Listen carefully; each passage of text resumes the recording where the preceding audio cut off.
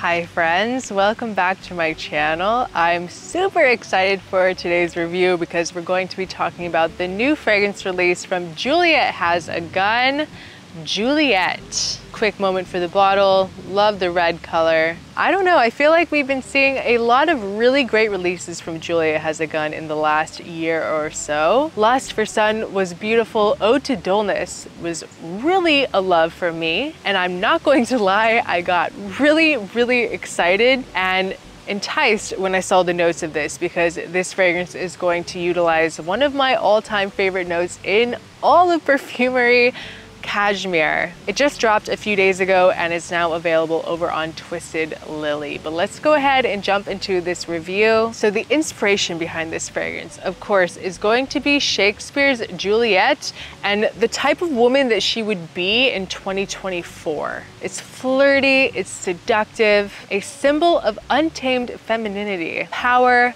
and passion. And that's the whole reason of the red color of the bottle is, of course, red is the color of passion. So the note breakdown is pretty simple in here. We're going to have a sour cherry note with pink pepper, jasmine, cashmere, and tonka bean. How this fragrance opens.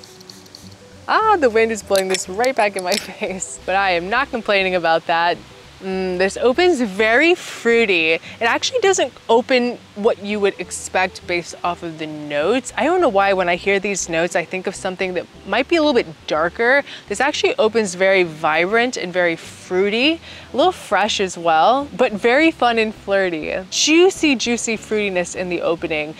Almost in a way that would like trick you into thinking of something like a green apple, like a little bit of a sour green apple, but it's sour cherry. It's a very vibrant, bright sour cherry. And you get these white florals from the beginning as well. There's jasmine, but honestly, I get something in this. This smells a little reminiscent of magnolia. There's something about this that kind of reminds me just a little bit of Magnolia Bliss. Like I get something that smells like magnolia, which I'm not complaining about either. I love that.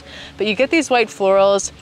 Absolutely nothing indolic about it. They're very clean, fresh florals, and as well you're going to get something that kind of feels almost like a clean linen. And at the same exact time, there's something about this scent that feels very sparkling, a little fizzy coming from that black pepper, but it also could trick you into thinking of something a little boozy. But don't take that too literally because it doesn't really smell like straight up booze. To me, it almost comes off as like a cherry wine, like a can or a jar of like maraschino cherries, like macerating in that juice. You know what I'm saying. Am I painting a good picture for you guys? I have no idea. But this one does definitely start to change as it dries down into the mid, that kind of fruitiness. It doesn't really dissipate. It still sticks around, but it's not going to be as bright as it is in the opening. You're gonna get more of the jasmine in the flowers. Once again, not indolic whatsoever, very clean. And you're also gonna get more of an emphasized feel of that clean linen, almost kind of like fresh satin sheets. Like I think it's something to do with the cashmere. I believe this also has ambroxan as well, which makes a lot of sense because you do get a touch of this kind of like molecule-esque feel, kind of adds like an airiness to it.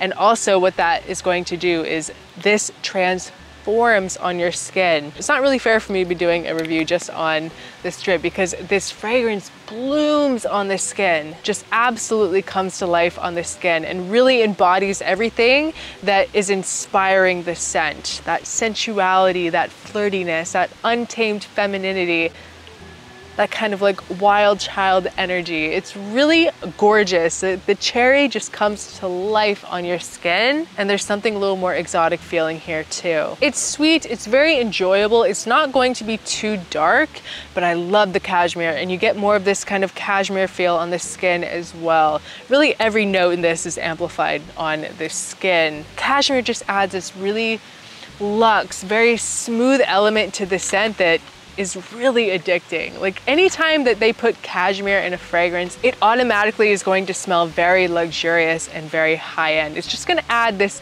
oomph to the fragrance. It's just this little extra touch of something very luxe feeling, a little extra special feeling about it. The only gripe that I have with this scent is that I actually wish that they had amped up the cashmere a little bit more. There definitely is cashmere in here, but it's not as dominant as I was hoping that it would be. I really wish they would have just pumped it up a little bit more and had even more of this kind of luxe cashmere feel. But that's really my only gripe. Everything else about it is absolutely gorgeous. I love the cherry, I love the pepper, I love that kind of like cherry wine feel. I swear there's something that smells a little bit like magnolia in here that I also really like. I think that if they had added more cashmere, it would have even bumped up that sensuality feel as well. It's not the main accord like I wish it was, but it's definitely a great supporting note in Juliette. This is going to be a very easy to wear scent, perfect for the spring and summer, day or night time. It's going to work either way. Just keep in mind when you're testing this one that you need to try it on your skin. You're gonna be so surprised at how different it smells on the skin versus on the strip. Really just comes to life on the skin in a very sensual, sexy, fun way. In terms of the performance, I've gotten a solid 5, pushing 6 hours each time I've worn this with a softer to moderate projection. I feel like the performance is okay. Juliette Has a Gun is not really house it is known for, like beast mode types of scents anyway. So just know that going into it, it's going to be a little bit softer, but the quality is here and something a little bit different in the cherry world, especially in Sephora. Make sure to spray it on your skin and you can pick up a sample of this over on Twisted Lily and you can use my code Erica10 for 10% off. And you can also purchase a full-size bottle there for a discount. Really fun. I love this. There's so many facets to it. That cherry wine feel, even something a little tropical feeling about it as well because of that magnolia flower that I get in here. I'm not sure if it's actually in here or not, but I get something a little bit of a tropical floral feel, which is also very common in Juliette Has a Gun fragrances. It's a DNA that I really, really enjoy. This is definitely a great release for me, and I'm very excited to keep this in my rotation this spring and summer. So guys, that was just my quick first impression review of the new fragrance from Juliette Has a Gun, Juliette. I think it's very fun, very playful. I love the cashmere. I love the sour, tart cherry. It's a very fun scent, definitely one that you need to check out. You can get a sample over on Twisted Lily, or you can try it in Sephora as well. But definitely I would recommend purchasing it on Twisted Lily because you can get it for a discount. So guys, thank you so much for watching. I hope you enjoyed this video. Leave a comment below if you're interested in trying the new Juliette Has a Gun. I would love to know your thoughts. I appreciate each and every one of you, and I'll see you guys next time. Bye.